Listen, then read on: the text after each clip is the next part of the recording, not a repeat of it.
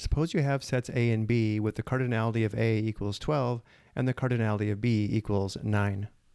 This indicates the number of elements in set A is 12, the number of elements in set B is 9.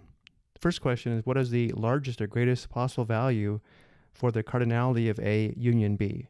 Which means, what is the greatest or largest possible value for the number of elements in A and in B?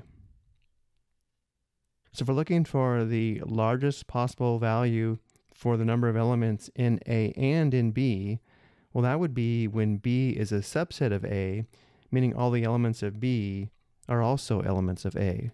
Let's sketch this below. Again, if B is a subset of A, and we have set A here, then all of the elements of B are also elements of A, which means B is inside A. And again, the cardinality of A is 9. And since the cardinality of A is 12, and there are already 9 elements in A, and there are 3 elements in this region here that are in A but not in B. Notice the number of elements in A and in B is equal to the cardinality of B, which is equal to 9. This is the largest possible value for the cardinality of A intersect B. Next, what is the smallest or least possible value for the cardinality of A intersect B? Well, this would be when the two sets are disjoint, meaning they don't share any common elements. So again, if we had set A here on the left, where the cardinality is 12, and set B here, where the cardinality is 9, notice there are 0 elements in A and in B, which indicates the smallest or least possible value for the cardinality of A intersect B is 0.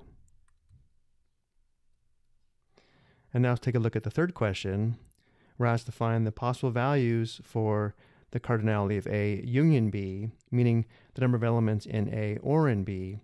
And again, because of the compound inequality, we're looking for the greatest or largest possible value on the right and the least or smallest possible value on the left.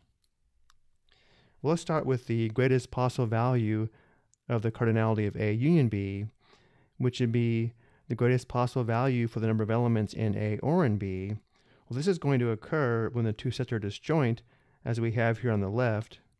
Because they don't share any common elements, the number of elements in A or in B, meaning the cardinality of A union B, is equal to 12 plus 9, which is equal to 21.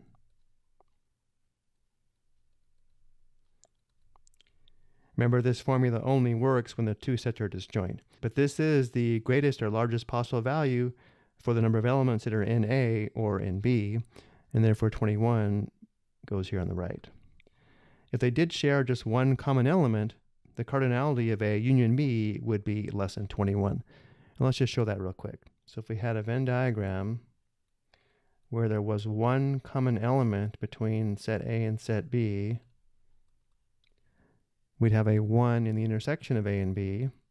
And because the cardinality of A is 12, we'd have 11 elements that are in A but not in B. And because the cardinality of B is 9, we would have 8 elements that are in B and not in A. Notice how set A contains 12 elements, set B contains 9 elements, but the cardinality of A union B, this set here, is 11 plus 1 plus 8, which is 20, which is less than 21.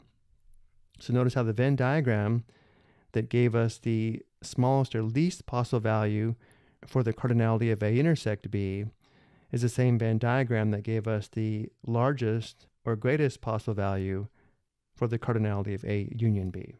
Similarly, the Venn diagram that gave us the largest possible value for the cardinality of the intersection of A and B, this one here on the right, is going to be the Venn diagram that gives us the least possible value for the cardinality of A union B. So the least or smallest possible value for the number of elements that are in A and in B occurs when B is a subset of A. Since all the elements of B are also elements of A union B results in just set A that has a cardinality of 12. So the cardinality of A union B when B is a subset of A is equal to, in this case, the cardinality of A, which is equal to 12. Notice there are 12 elements that are in A or in B. And this is the smallest or least possible value for the cardinality of A union B.